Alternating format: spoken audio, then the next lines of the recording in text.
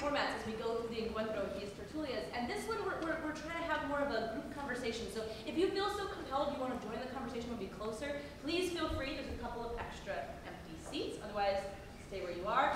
People will be coming in later for shows that are getting out. People will feel free to leave. This is very casual, right? It's all about just the conversation. And if you're here and you decide to leave, it's okay too. Yeah, that's we'll okay all too. watch your exit. Good job. Thanks.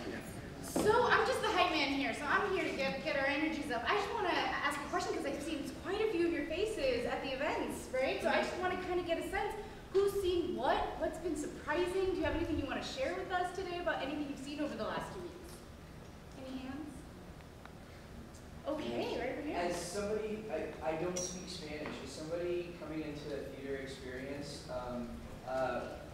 like walking into a show with a language I don't know and being able to follow like intention and stuff like that, I've noticed like there's such, it's a lot easier than what I thought it would be. Language is a really big scary thing for me, and I've really appreciated the craft, and I can really see it and notice it without knowing what the words are. The intentions are still there, and it's something that's really nice, and it's something that affects me really deep. I get kind of shaky about it. That's amazing. Thank you for sharing that. Did that maybe inspire anybody else to share anything else they've seen or felt as they've encountered any of the plays? Something that's been really striking to me is going into the lobby and hearing all of the conversations about maybe why this show or why that show, and that's been really fascinating to hear. And so I just want to really encourage us as we go through this panel moderated by Daniel to really feel empowered to ask questions and to challenge each other as we go through this. It's an ongoing conversation, and so even if you're not in these seats, you can still talk and participate with us, okay? Hey, Alex, I'll say something. Yes! Having, like, one again, been around a lot of the festivals in the old days, but having a lot of time as artists, is that because we do our work longer, we get less exclusive. I really want to applaud everybody here at the Los Angeles Theater Center and everybody who was all of the whole organization of the inclusive nature of the whole Encuentro, not just culturally, but also in terms of age-wise. It's great to see, you know, the next generation of artistas, as well as the veteranos and everybody in between. So I think that's something that's remarkable and very should be recognized. Thank you. I think that deserves a round of applause.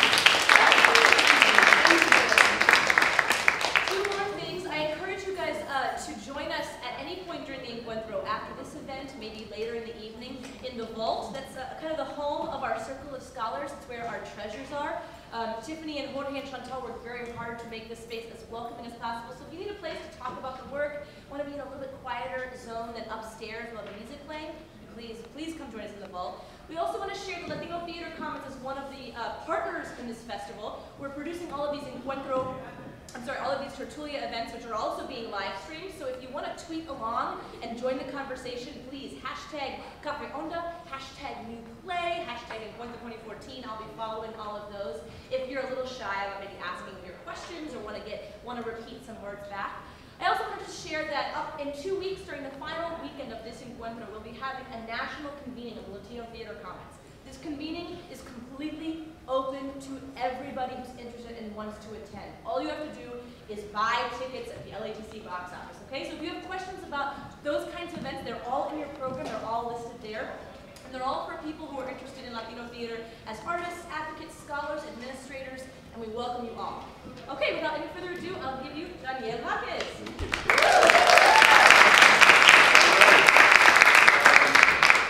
So the way we're going to conduct this conversation today, it would be each of us will introduce ourselves and talk a little bit about our experience with Teatro en Español and focus it particularly in the work that a lot of you have been seeing that's in Español and some of the work that's coming this next 2 weeks. First of all, I want to thank Regina Garcia for championing this Tertulia.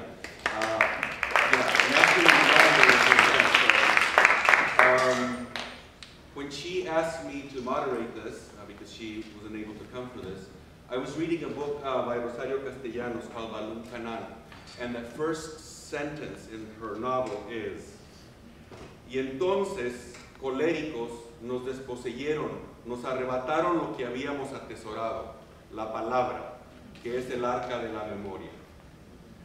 And then, enraged, they dispossessed us, they snatched away the thing we had most treasured, the word, which is the vessel for memory, or the vessel of memories. So I thought that was so appropriate, no? Because we're talking about doing theater in Spanish here, but also realizing that Spanish is also a colonizing language in the Americas.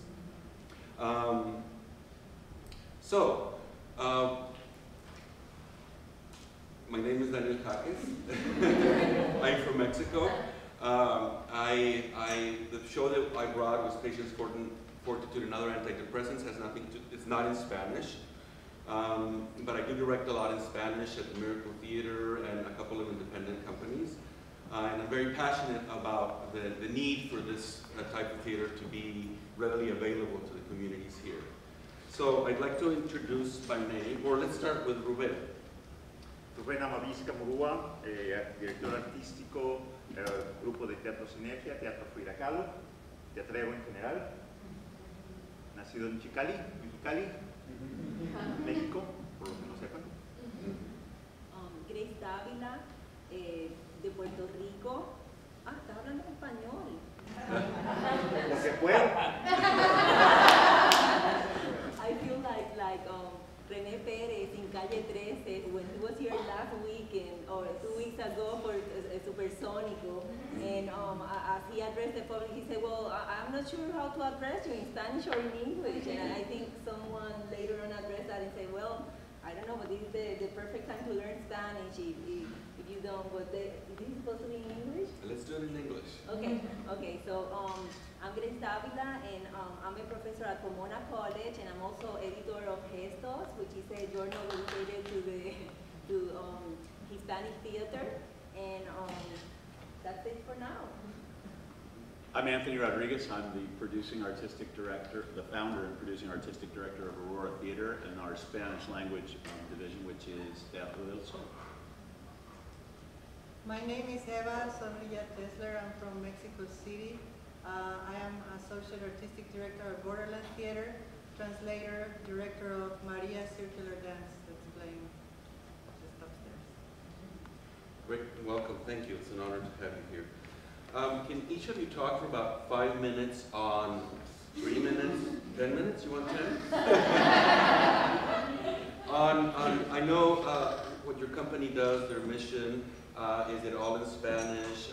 Who your audience is, the difficulties of producing, or the challenges of producing either in Spanish or in English, if that's kind of the second. Go ahead. Well, first, yes. Same question for everybody. Yeah, we do in Spanish because, well, I'm Mexican. I love my language, and that's who I am. I don't need authorization to do it. I'll do it, and there is a community in Los Angeles. In Los Angeles, we are over 40% Latinos, and most of them, a good chunk of them, they speak Spanish. And especially where the Frida Kahlo Theater is located, about 90% of the people speak Spanish monolingually. So the recent immigrants, that's how we started. The company was started by Aníbal Aprile, Argentinian, Yvette Cruz, Puerto Rican, Ruben Maniccioni, Argentinian, and Jose Salgado, Cuban. In 1987, I joined them in 1988. At the time, they presented all in Spanish. I actually was the one who started bringing bilingual theater into the company.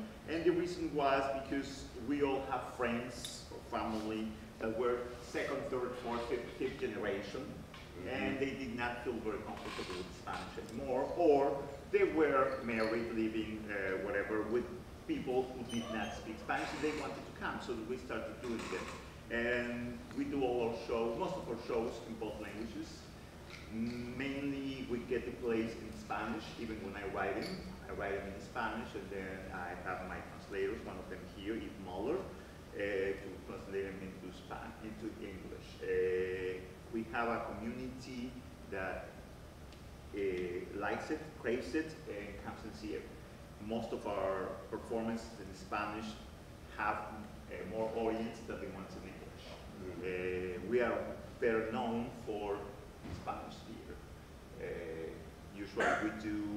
say, 4 weeks in Spanish and 2 in English. And that, because that's our community. Our theater not only houses Grupo de Teatro Sinergia, but also collaborates with other organizations, theater organizations that present exclusively in Spanish, like Taller, Acabal, Catalejos, Teatristas, I'm forgetting one, Acerrín. So most of the audience that goes to our theater, they go expecting something in Spanish. So that's the work we do, and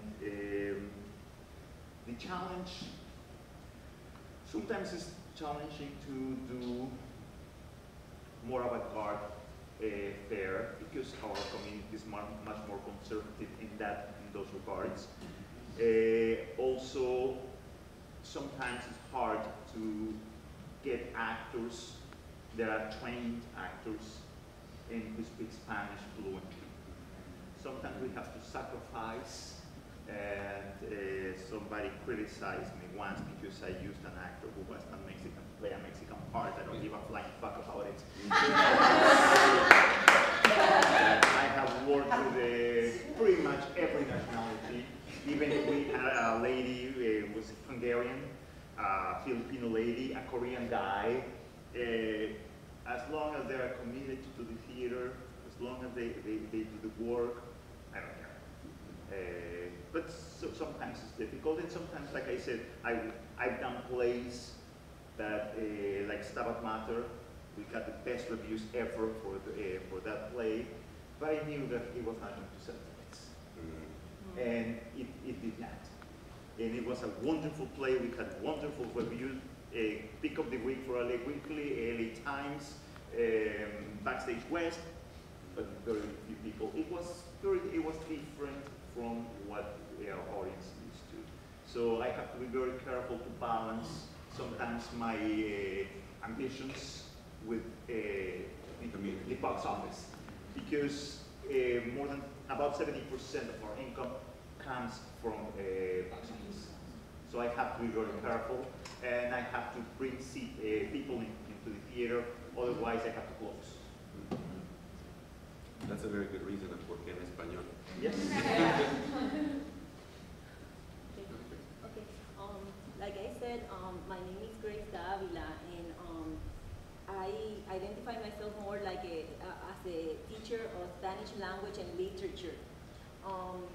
When they asked me to be in this table, I think I tried to bail out and say, no, I'm going to be there, but I'm going to be sitting on the other side because I'm not a theater maker.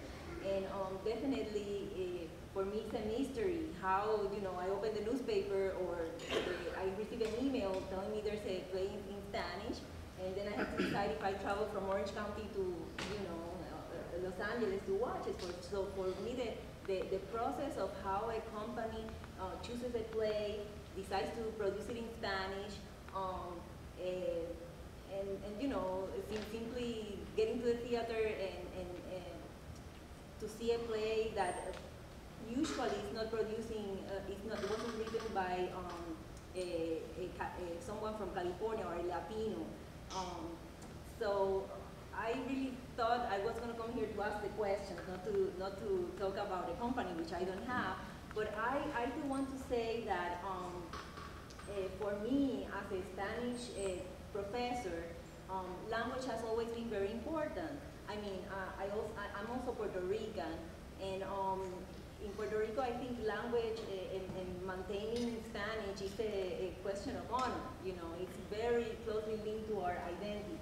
So even though I've been living here in the U.S. for 30 years, I think I decided to study Latin American theater because I saw it as a way of understanding something beyond my Puerto Rican identity, my connections with other people that spoke Spanish. So when I moved here to the U.S. And I taught Spanish, I really thought that I really identify with the plays that I see in Spanish. Now, one problem is that most of the plays that I see in Spanish here in California usually come with a festival, like it's happening now, that we have a chance to see Marisol en el Desierto, or Agua Cucharadas, which is coming, the plays that we will be watching in Spanish come in the framework of a festival, or they come they're doing a tour in the U.S. and they're from Chile or Argentina. So at the time in which I have to choose plays to bring my students, usually they are plays that come from Latin America. Seldom do I have the opportunity of bringing my students to see a play in Spanish that was written by a Latino author, or even a Latin American that wrote a play in Spanish here in the U.S. So, You go to Ruben's theater. But you know, like he was saying, or he was saying that they produce one Spanish play a year, and you Don't take my whole 5 minutes. That's all I got. So that's the question. Why do you have to, what kind of style or aesthetic do you prefer to see in Spanish, or recommend your students to go? I have no prejudice. As long as, you know, I play in Spanish, and if I hear before the semester starts, I incorporate it in my syllabus, you know. What I really wanted to get to, because it's the only thing I think I can contribute to this conversation, is that there are many reasons why there should be a theater in Spanish. And I want to quote a little bit from an article we just published by John Benjamin Coates, who did a study of the theater that had been producing in California, in Los Angeles area from 2000 to 2010. And he realized that most of the plays were attended by Spanish-speaking people, and usually they would go to the plays for several reasons, and these are the reasons he described. But you know, I think we can all agree for tradition, like somebody mentioned Too Many Tamales. I mean, it's a great place to watch at Christmas time, and you know, they want the kids to come and watch it. They come because they want a sense of connection to the Hispanic community that they represent, you know, and they also want a sense of connection to people who speak Spanish. So out of solidarity, they might, you know, go in and watch a play, even though they are, you know, the play, even if they're Mexican and the play come from Peru for a festival, you know, they feel connected, okay? And I think the reason I want to contribute, and the reason why I come to theater with my students, is because I think it's the most powerful educational tool for people who are studying Spanish, and they are able to come to the theater and listen, you know, see a play, live theater, people who are speaking the language, and you know, incredibly enough, I have students that have never been to the theater, not even to see a play in English, and they fall in love with the culture, and they want to understand the context of the play and all these things. So I'm sorry, I think I keep on that. She's a teacher. She's talking and talking. Anthony. Yeah, so as I said, I'm producing artistic director of the Aurora Theater, which is celebrating its 19th season this year. Thank you, thank you. And then, that's good. So Teatro del Sol is probably 6 years of that we've been doing it. My mother had passed away in '96, and as we started the theater and as my father was growing older, then he passed away after our first season of Teatro del Sol. I felt like I was losing connection to my Latinidad and to my family. We weren't visiting as much with them. And so I wanted to do something that would help me reconnect, and since I had the resources of the theater and other people's money to use, I thought I would do that. So it was only going to be one show a year, and at first I was very ambitious. I felt like I should do it bilingually. That takes a lot more rehearsal than I had actually scheduled, which would in turn take much more money because it's 2 plays you're rehearsing. And it wasn't working. I didn't feel like producing the same show in both languages was really getting what I wanted out of it, or what the audience wanted out of it. The English ones were very, very poorly attended. The Spanish ones were better attended. So I felt like I really wanted to specifically target the shows to my Latino community, which is very diverse. It's Mexican, it's Puerto Rican, it's Dominican, it's Cuban. And so I wanted to choose those things. I also wanted to make sure that every time we cast the show, it was as diverse as possible within that the people that we were using like we're doing a play by Karen Zacarias, and it's directed by Paula Rivas, so those are the two Mexicans involved. And then no one in the cast is Mexican, even though it's only about Mexicans. Right. I didn't want anyone Jewish American.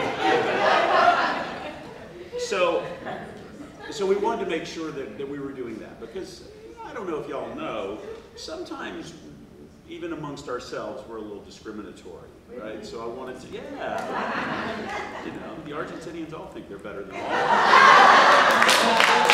And the Cubans think they're better than Puerto Rico. Well, so you know how it goes. So I wanted to help build those bridges, right, amongst ourselves. And so that's what we did. And then I was invited to serve on the steering committee of the Latino Theater Commons, and my entire world changed. I did not, you know, I would use my staff to design the shows, all American, right? And so we were missing some key ingredients. And when I started to meet new playwrights, new designers, new scholars, I had all of a sudden broadened my network of people that I knew. And so Mariela and El Desierto, which is here, we have a much larger group of Latinos involved in producing it. I realized during our meeting in Boston that because I have the position I have, I'm in a place and I have a responsibility, at least I feel I have the responsibility, to hire more of my people because I can. And so I should. And so that's what we're doing.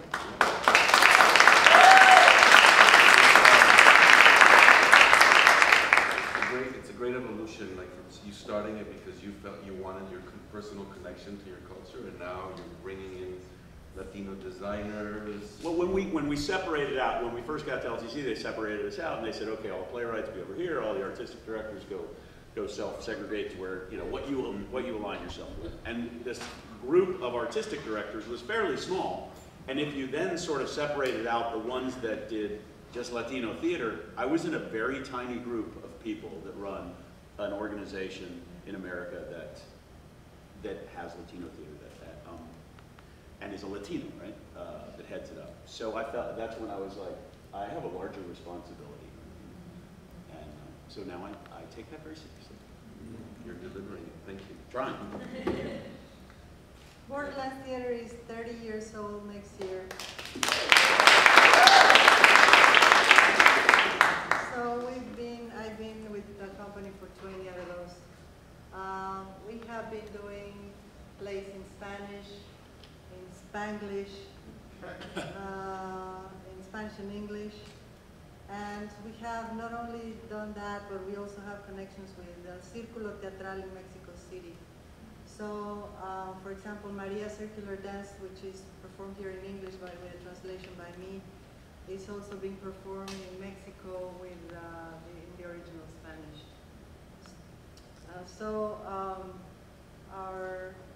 We've done the Lorca plays in Spanish and English. We even did Fuente Ovejuna by López de Vega with a bunch of Chicanos in El Siglo de Oro Festival in El Paso. That was something.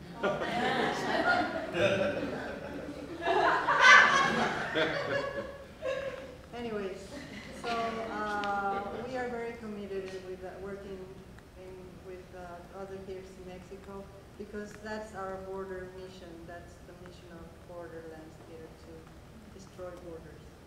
And I want to take this opportunity just to ask for a moment of silence for the 43 students who have disappeared in Mexico, and also for the end of the narco estado.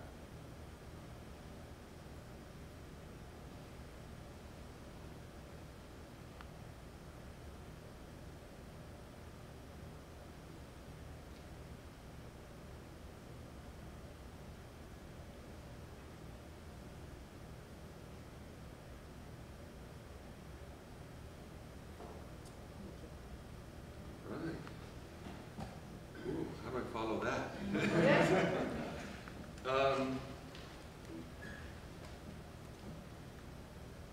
I'll throw a little contentious question, and then I'll let you guys Ruben and everybody, you said, I'll work with whoever wants to put in the work, right? And I want to bring actors and tell the story with as many diverse people in my community. So the story is written in Mexico. The story is written in Ciudad Juarez. How do you deal? How do you put this lightly? Accents, getting people out of work. I work a lot and also in Portland, Oregon. So my job to directing theater in Spanish is about community engagement and training Spanish-speaking actors. But I never actually even considered doing dialect work, for example, with my Spanish-speaking actors, because I thought that was like really not important. But in an Encuentro this big, some conversations have come up. So what is your position? Do you consider that an important issue? Your thoughts on that? Accent? No. I mean, we try to neutralize, actually, for example, when we did Frida, the lady who originated the part was Puerto Rican. They just try to flatten the accent. Of course, we don't want to Frida Kahlo diciendo coño, cojones, ¿sí? I had that problem in my show too. But and the lady who originated the part of the mother and women of Juarez is from the Dominican Republic. Now the one who plays now is Chicana, totally from Texas. But that we try to neutralize the accent sometimes with more success. Yes, the same thing. We don't try to do, okay, we're doing an Argentinian play. Because first you have the problem with the time. You have only 6 weeks. That's all equity allows you to rehearse. 6 weeks. We can rehearse only 4 days a week at our theater. Because we don't have a rehearsal space. It's only one space. Also, if you work in LA, you know how difficult sometimes it is. Actors have auditions, have this, and to get the cast together, sometimes you can even get them for dress rehearsal. So it's kind of hard. And to do that kind of work with the accent, it requires a lot of time. So we just try to neutralize it, and we work with actors that might have a heavier accent. But that's the thing. And I don't find it contentious at all. I've seen plays where I can notice some accents that don't belong to the character. Well, I understand. It is, unless, of course, it's major things that I cannot understand. The actor, that's different. But if the whole thing is like, I do have an accent in English. I don't know if you have noticed it. So, as long as I understand, one of my examples is Maria Huida, a wonderful actress, Hungarian. I love her, she's sensational, but she has a very thick Eastern European accent. But you understand everything she says when she's on stage. And that's the only thing I ask for the actor. Either you do it in English or Spanish, as long as I understand. Sometimes it's kind of challenging, but if it would be easy, we wouldn't do it. I mean, we like the challenge. We're doing theater. It's not easy to do it, and there is no money in it. So for me, it's not a contentious issue at all. What sometimes it is when we start talking about aesthetics, and that's one of the points of the conversation. First of all, whose aesthetics? That's always my question. Whose aesthetics? Who's saying? Because if you want me to follow the pattern of the, let's say, I'm not being racist, but yes, I am, white American theater, like some scholar that I know, fuck the American theater. We are the American. Yeah, exactly. We are the American theater, but those are the patterns dictated by some people in the university, whatever. No, that doesn't work for my community. I do a theater for my community. So either you spell out what you mean by aesthetics, because I've seen beautiful shows, very well designed, illumination, whatever. But at the end, they're empty. There's nothing. And I don't want that in a theater. When I go to a theater, I want to be moved. I want to have an emotional, intellectual experience. If I want to just enjoy a nice looking thing, I stay home and watch TV. I don't care if it's not beautiful. What I care is that it moves me, makes me think, makes me angry. That's the experience I want in theater. That's the experience I want for my audience. That when they come to the show, the worst thing you can tell me about any of my shows, that they are bonitos. Que bonito. I just saw he directed The Women of Juarez. And wrote it, please.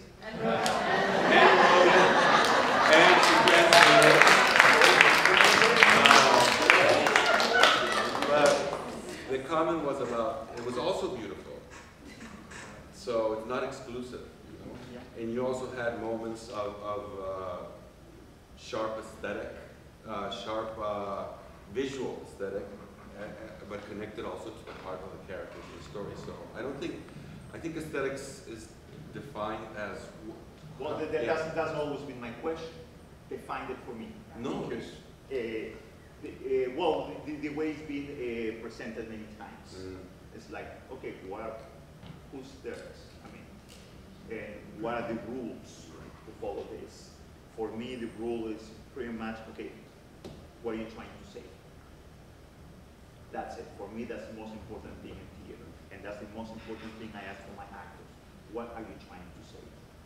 Rule number one. If you have nothing to say, leave the stage. Sometimes somebody once, regarding the meetings we were doing last year, say, oh, well, depending who's involved, I'll participate. If there are these groups that are frivolous, like, well, who are you? What's your background? These people are trying to do theater. They're serving a community. And as a matter of fact, I started in some of those groups. Some of us evolved, some of us stayed at that level. For me, they have the passion and they bring the community to the theater. For me, that's what's important. But mainly when I choose a play or when I'm working with an actor, is what are you trying to say? Much more important to me than how it's going to be presented.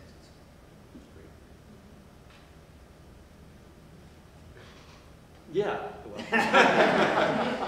So we have this, basically the same thing. We try to flatten out the accents as much as possible because our audience is very diverse and it's Latino guys. So we want that, and it is problematic. We only rehearse for 3 weeks, so we don't have a lot of time to do that, and we try and just we gave it the flavor and over. So not contentious. Not contentious. Are you as strict with your English productions as you are with the productions in Spanish? What do you mean? Like, for example, do you require Southern accents for Tennessee Williams and not for? I don't present Tennessee Williams. Right. I was actually. What the director's vision is. Right. Even though I like him, okay? It's not that I don't like the guy. You know, it's interesting ways of speaking. I was talking about the Lope de Vega in El Chamizal, and there were some critics there saying that Chicanos can't really have the mastery of the Spanish language to bring a Siglo de Oro play to fruition. And I thought that it is interesting that we have these hierarchies of languages. I think all languages and all formal languages have the same level, and Spanglish is not necessarily inferior to Castilian Spanish or to English. It is its own idiom, because remember, Spanish is a mixture of Arabic and Latin and what else? I don't know what else. Brought by the soldiers when we're driving themselves into Spain. Yeah, you know, it is not pure. There is nothing pure about languages. Not English, not in Spanish, not in Spanglish. They're all mixtures, and they're all the hierarchy comes because there is a class and social hierarchy that's established with the language. So we have that problem in Arizona with the only English instruction, and we will fight against that tooth and nail. And how do we do that? I mean, how do I do that? I try to produce plays in Spanish, right? Because that is the way that I can do it, and that's what our voices in theater is saying. This is our culture. This language is as good as any other language, and our expression is as valid and as beautiful as anything else in this country. Yeah, I just want to say that when I hear this expression to neutralize accents, humbly speaking, it worries me because you watch Univision and you see that they try to neutralize the accents, and not that they really can do that deeply. But I think one of the most beautiful things in our language is the different languages. We have the different ways in which we pronounce things. I was just going to say that one of my favorite groups in Latin America, Marayerba, he's Argentinian, she's from Spain, the other ones are from Ecuador, and they make the things work. But does worry me is when I go and watch a play that is like a classic, and there's somebody that is Argentinian and somebody that is Cuban doing something, and I really wonder, and this is a question I think for those of you who do theater, is it possible not to neutralize the accents, but like you were saying, to try to either cast people that can, so that there's a rhythm, a rhythm, even though the accent may be a little different, that, it doesn't seem like there are two countries doing the part. Is that, you say it's difficult because it takes a lot of time, but can it be done, or do you want to do that? I think so. I mean, it's challenging, but to find the actors that have the talent, the passion, that are right for the story that you decide to tell, the play that you decide to tell. Well, mainly, like, I try to, they pronounce at least all the consonants. Because, or sometimes like I say the rhythms. Because sometimes it is important. Sale un cojones por ahí, no me molesta, no?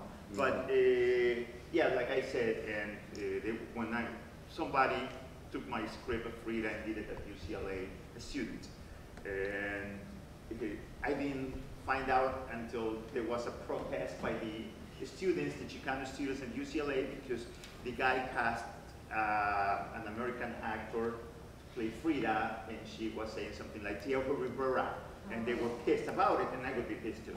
Okay, at least we learn to pronounce the freaking name. But in general, we try as much as possible. We have an actress that I won't mention her name, that she cannot say Ciudad, but we still do it, working with her. It's on Monday, okay? It's only been 11 years, I need more rehearsal.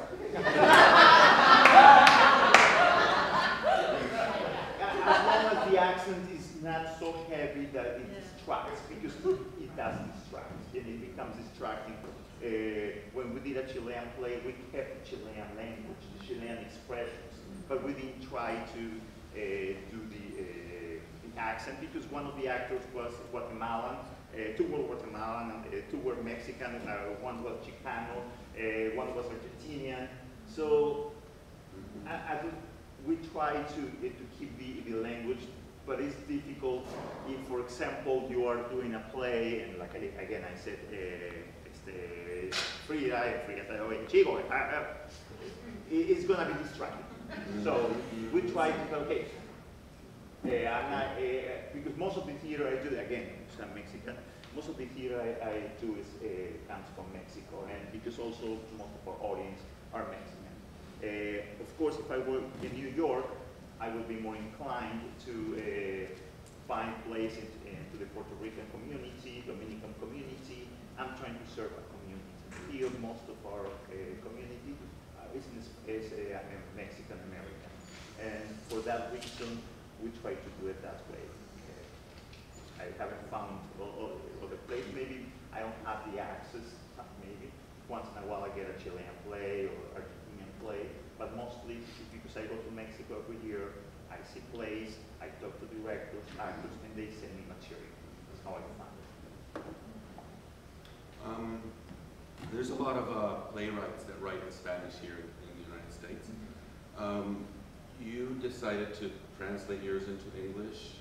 You decided to translate an English play by a Latino writer into Spanish. Karen. No, she did that. Oh, right. Why go that route? It was a great play. It was. I mean, here's the, and partly why Mariela worked for us so much better.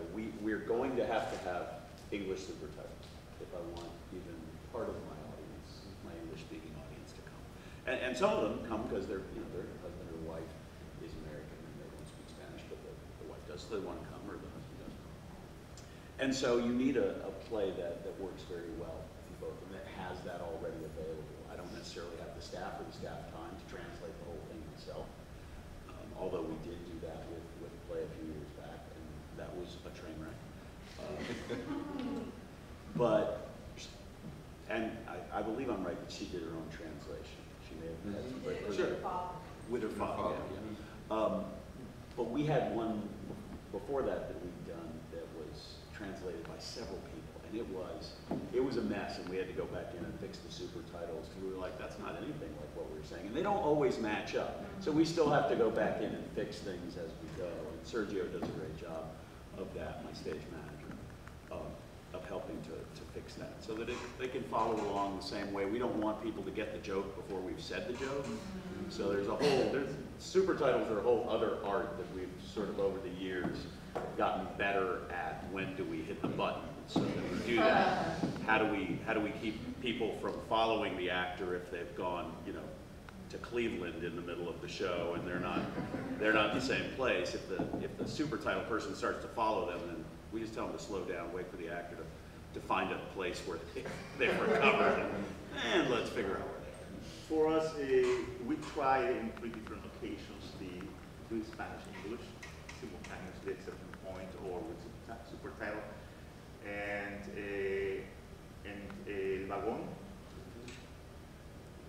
all the immigrants spoke Spanish, and the immigration officers English. And in Deseo, she spoke English, sometimes a little bit Spanish, and he spoke only Spanish, sometimes a little bit of English. The less successful shows with the audience, they didn't like it, they got confused, they were bothered by the subtitles. And So you don't use them.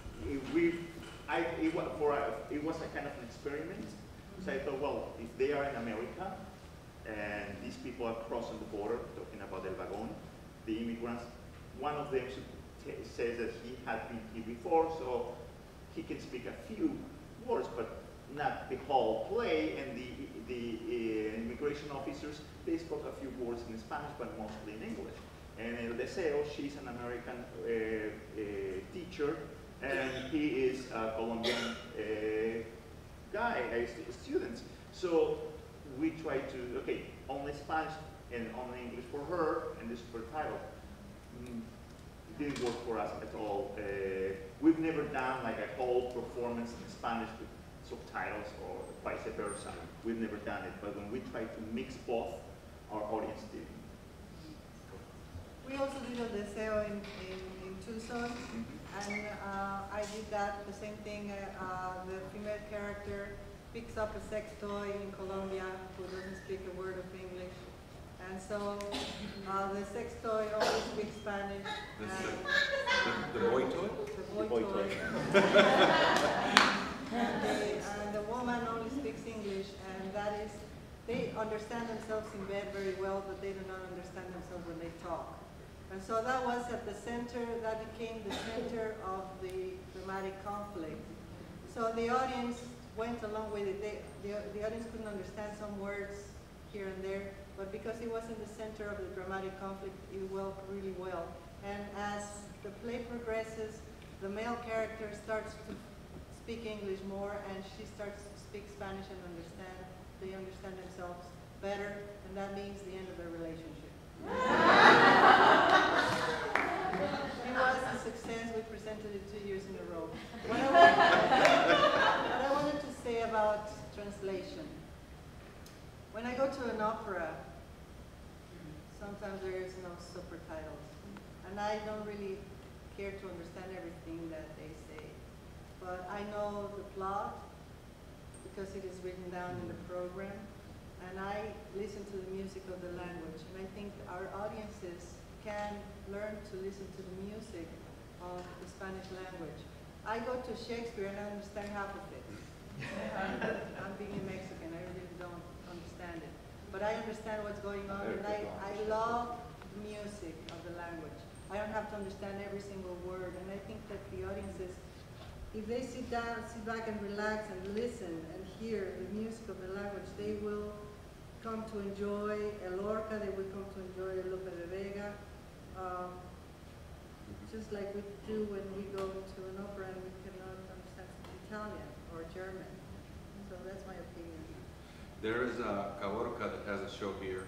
They just premiered their bilingual version. So the scenes in Puerto Rico were in Spanish, the scenes were in English, and it enriched everything so much just because the way they staged it is like simultaneous scenes happening, and if everything was in English, you'd have to struggle to define where they were. But now with the two languages, it just kind of frees your mind to really get into the character. So it depends. Some need subtitles, some not.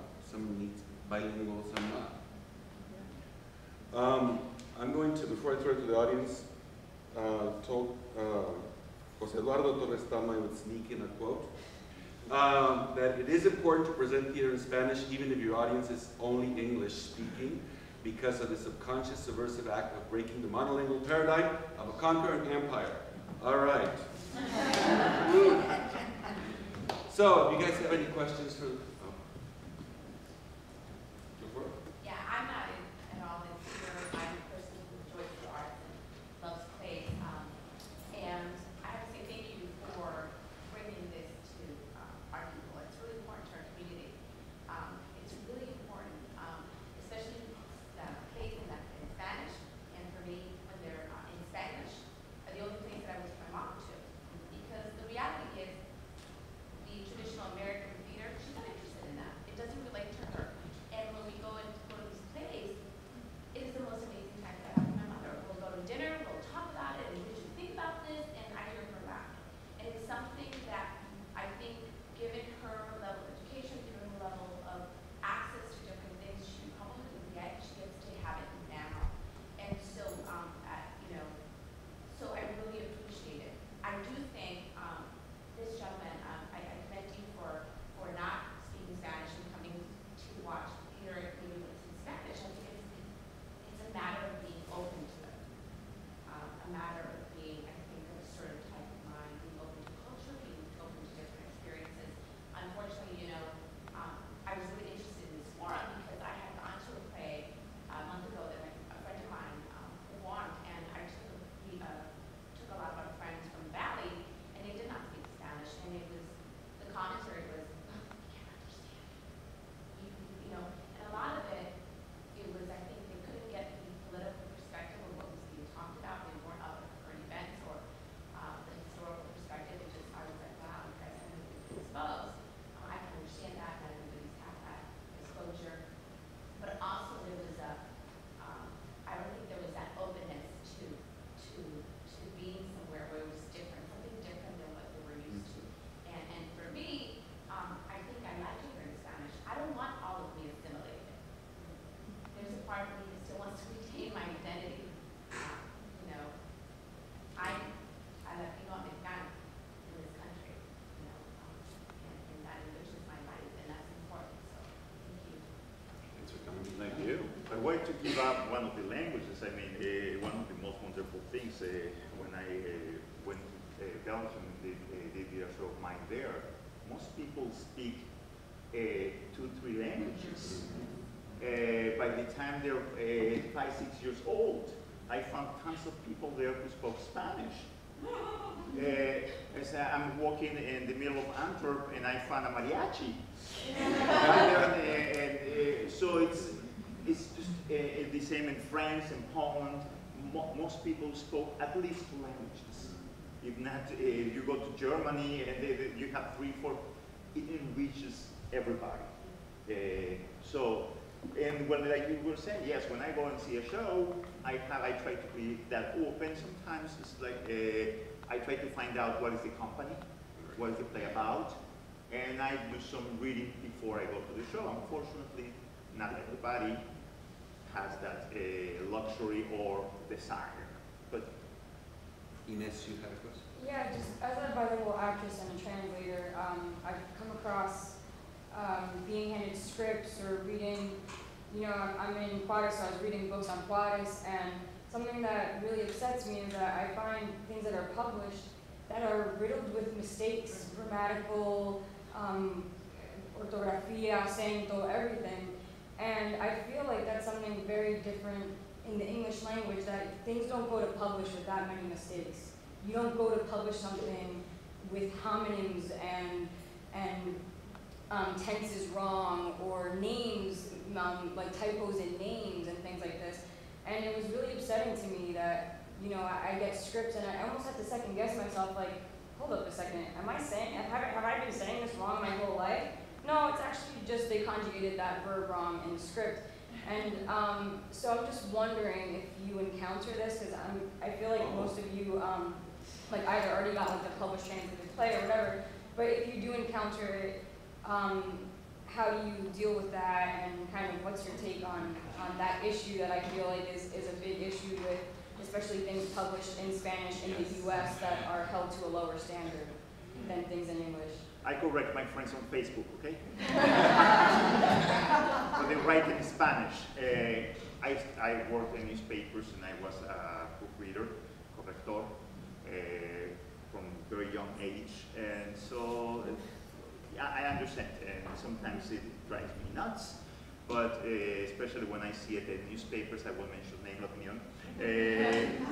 Huge misspellings, and like you say, misconjugations, and you say, or syntax, and so like, but I'm sorry, I cannot do much about it. That's it.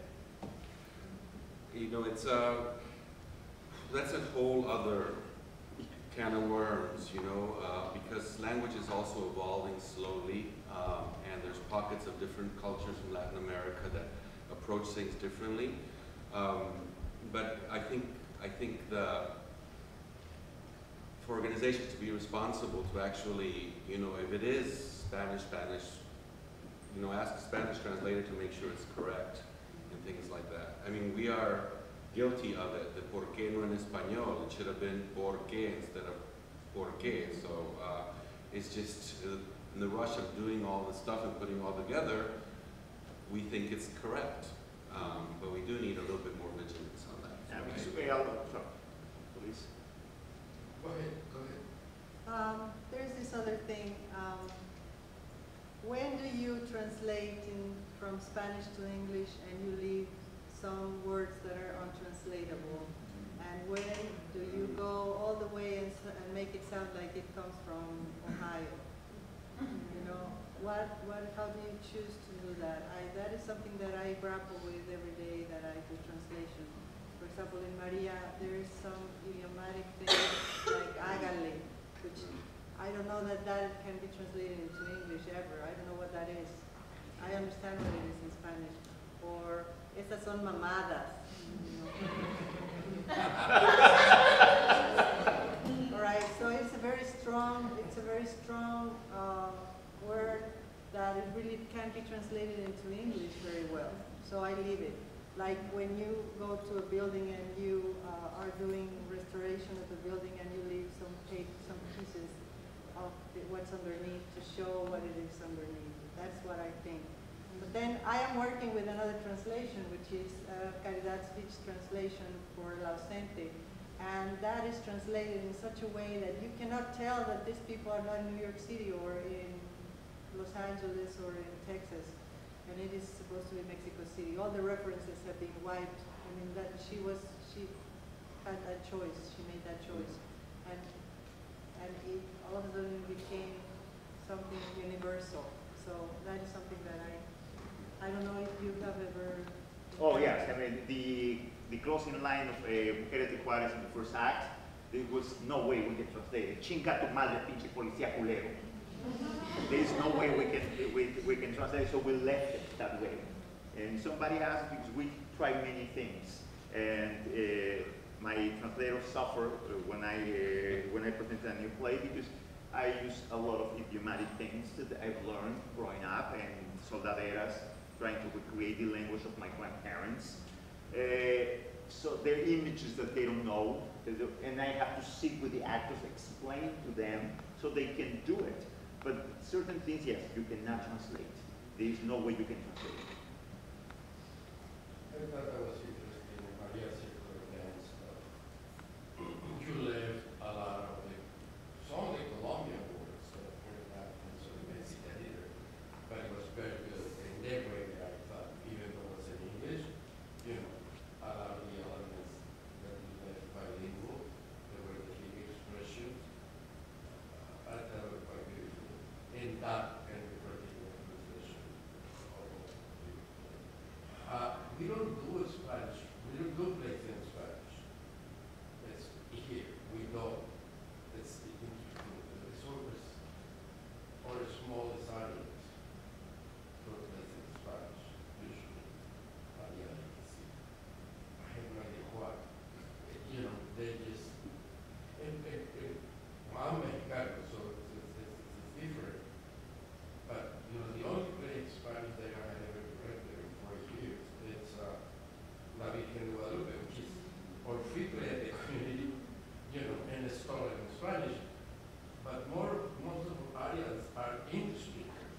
So we put subtitles in this play, and even our Chicano audience loved it because they go, I never knew what they were saying.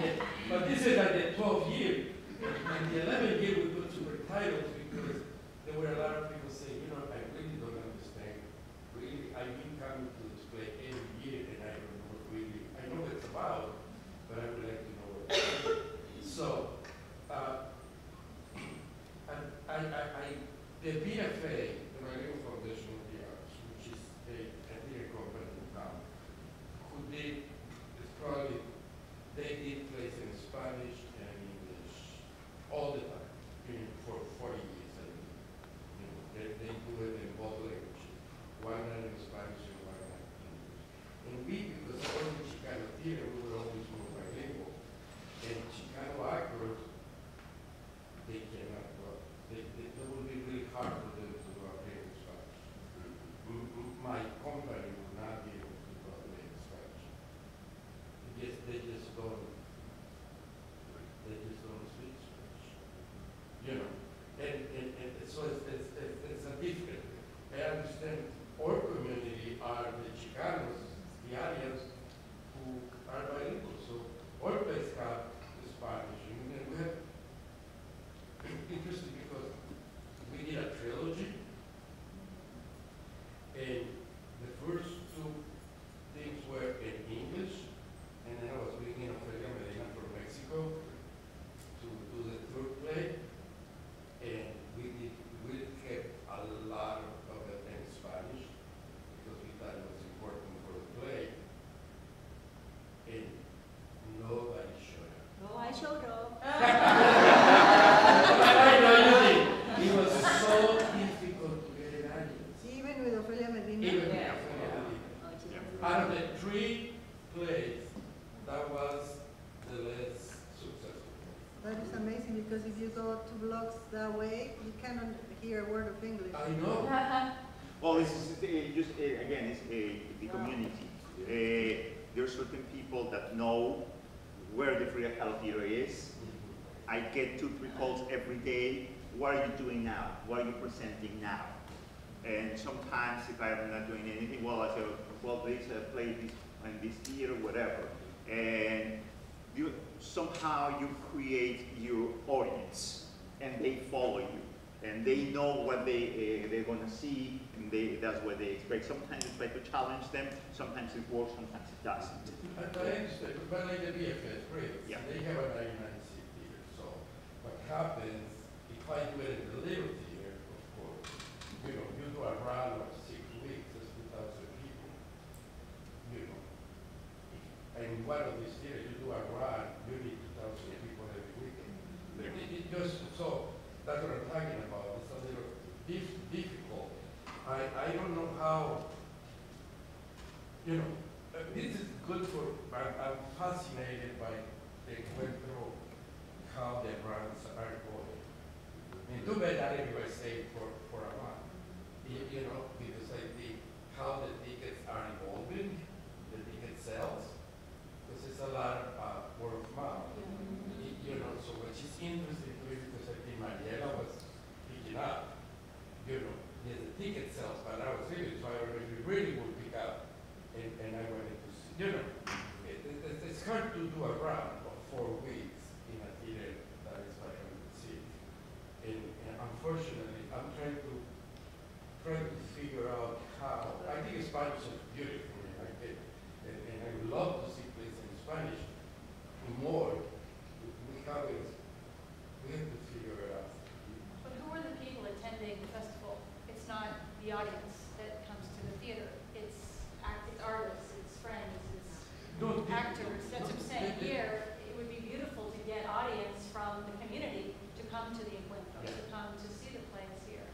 It's interesting because the audience who's coming to see the Encuentro is the Latino Theater Company audience, who are mostly English speakers. And, you know, we send them to Mariela on the first night because we were not getting a lot of traction because it was in Spanish, and they loved it.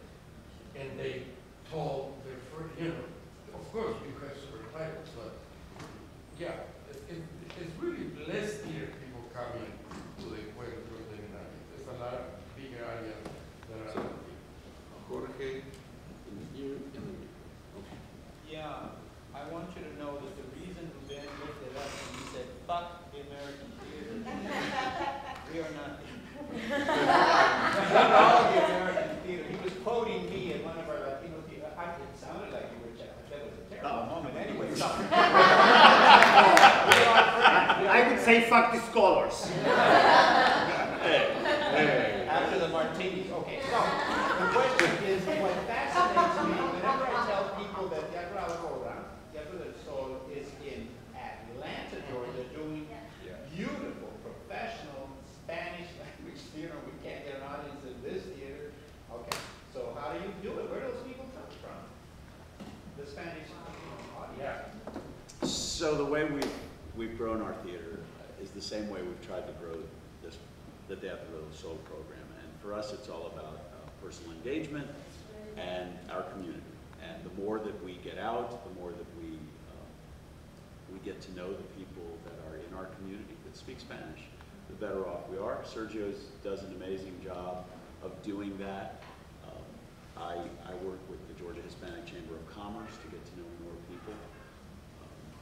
And it's all about knowing some people that will then tell some people that will come. Now, granted, we only do it in an 80-seat house. We don't do it in a 500-seat house. So we don't have to fill a bajillion seats.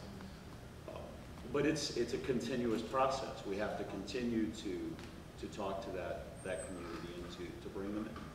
Some of them are scared, and sometimes we give away a bunch of tickets. I mean, it's not, you know, it's a labor of love. It's not one that I know is going to pay for itself over and over again. So I'm not worried about that. I want to build the audience. I believe we're doing something important, and so we're willing to invest in it to make it happen. When we opened Frida in '93,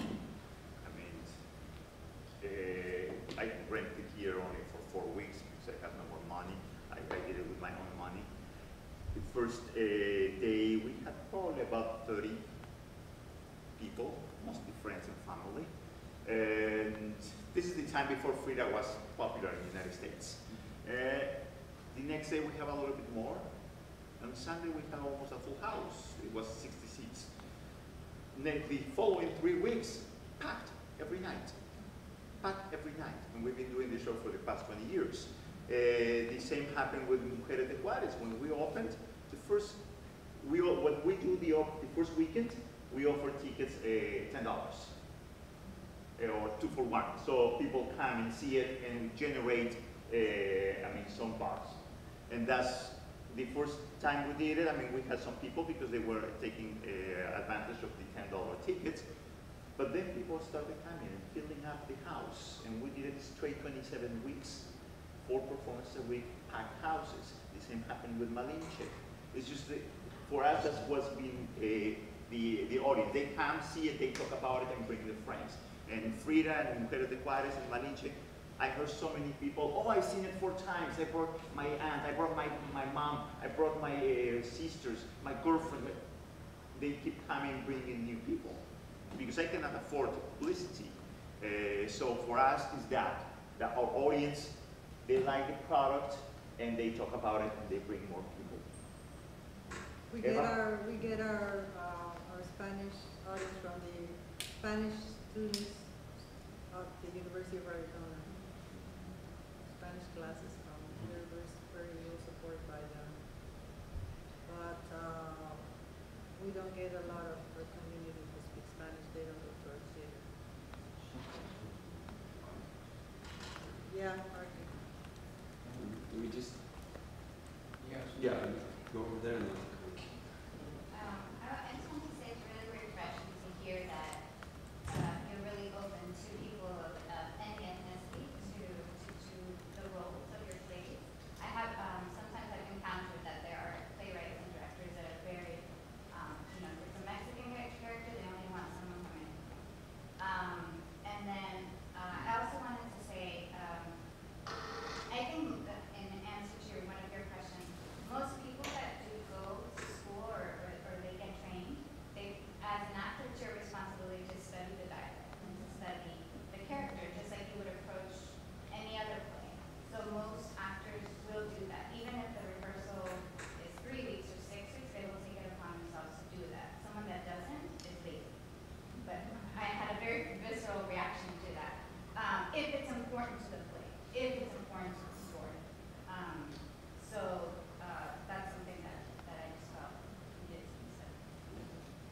I was just going to say, I think that Spanish language theater is becoming cool, has a coolness factor, even among white audiences.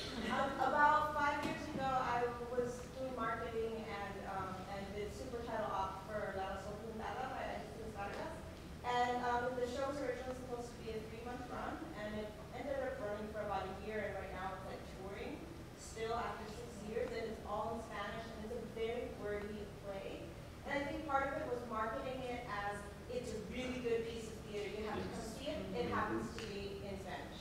And people were so willing to come see it and come see it a couple of times because they're like, I need to catch up. But part of it also was, I guess, the art of the super title and working with Aristes and the translator, that not everything had to be translated to the dot, that a lot of phrases, as long as they got the essence, some of the things were like, this whole joke, we're going to just cut it out because it's so fast. The text was going so fast because one of the things that we were talking about is they're speaking so fast because it's part of the rhythm of the writing. Do we slow down the acting, or how do we address that? And part of the solution was, as long as we're getting the essence on the super titles, they're just going to have to relax into the language, and that's part of the aesthetic and what you're coming, kind of like going to see a foreign film. Yeah. Barton. One of the things that we found in doing playwrights from Chihuahua and Sonora, particularly a playwright we work with a lot, he tells often stories about immigrants into Mexico. So there was, what was the name of the group that has the cheese and goats in Chihuahua? Mennonites. Mennonites. So one of the women characters in the play is second generation Mexicana, but she speaks Spanish with a German accent. So the actors in Tucson had to learn Spanish was her second language anyway, and then she had to put a German accent on top. And there's another play in Mexico that's pretty well known called Las Mujeres que Beben Vodka, and it's about Polish women who came to try and break into the TV industry during the Second World War. That's why the reputation, you know, in TV, all these blondes all the time. Well, they happen to be Eastern European, but the actresses in Tucson had to play the roles when we did a reading of it and give them some Polish accents. But and I think that same blend occurs in this country, but we don't hear it very much in Spanish. But I bet if you really had playwrights that looked at the complexity of immigration within the Latino community in this country, you'd find the same textures. Is that right or not? You're shaking your head, yes. No, I agree with that. You know, because when you listen to Spanish language programming, you hear all the little micro differences. You might not be able to tell exactly where they're from, but you know, you can train your ear to recognize things. I just think to do that lends such a richness to our language history and our history of immigration in this country. And there's just one other thing. Eva, do you want to talk about the Mujer que Cayó del Cielo? No, you do that. He's got a couple of minutes. Did you talk about that? She wants you to talk. Directed that, you talk about that. Okay, I'll be real brief. There are also plays within Mexico and other Latin American countries about the complexity with indigenous languages within the same play. So we did a play with a third in Rarami, a third in English, and a third in Spanish. And the playwright in Mexico demanded that it not be translated and not use subtitles, Rascobanda. And so Eva's kind of correct, I agree with her. The woman who played the Rarami woman had studied the language pretty much phonetically, and she was such a passionate actress that when she argued with someone on stage that was speaking to her in Spanish, she was kept in a mental institution in Kansas because they thought she was crazy. But anyway, the audience really went to it, and I thought no one would come. And we did a rerun a second year. We filled a 400-seat house for 3 weeks, and it was just amazing because the story of mental institutions is so universal that I think that's one of the reasons it took. Was that your assessment? Absolutely. All right. Last question. Well, actually, just a suggestion. Micah Espinosa, who graduated from the MFA in acting at UC San Diego, just published a book, Monologues for Latina and Latino Actors. And she teaches speech, and she learned in our program what every actor should learn, the International Phonetic Alphabet. And if you study that, it is not easy. You can begin, I don't know how many of you have worked with actors who have studied the IPA, but she has a lot of hints in there, and she's a brilliant teacher. She will read her signing her book, I believe, the last weekend, right, Chantal? Yeah. So there are sources, but they're limited, and it's a very important field that we need our actors to learn how to use that. Before we close, there's a lot of theater in Spanish in town. There was about 10 years ago when there were only like 2 or 3 groups doing it. Fortunately, in the last 4 or 5 years, a lot of new groups have come up. And I know I work with them a lot. That I know directly, there are 10 groups that were constantly doing theater in Spanish in Los Angeles. And so if anybody wants to know, get in touch with them, you can shoot me. I'm on Facebook and I'm on Twitter, or if you just go to our website, hellotheater.org. There's always something going on in the Spanish theater in Los Angeles. So let's go and see it, let's go and support it. Not only the Spanish, but all theater in general. But in this case, because again, I'm Mexican and it's my language, and I recommend it. Thank you. I think we can end with that.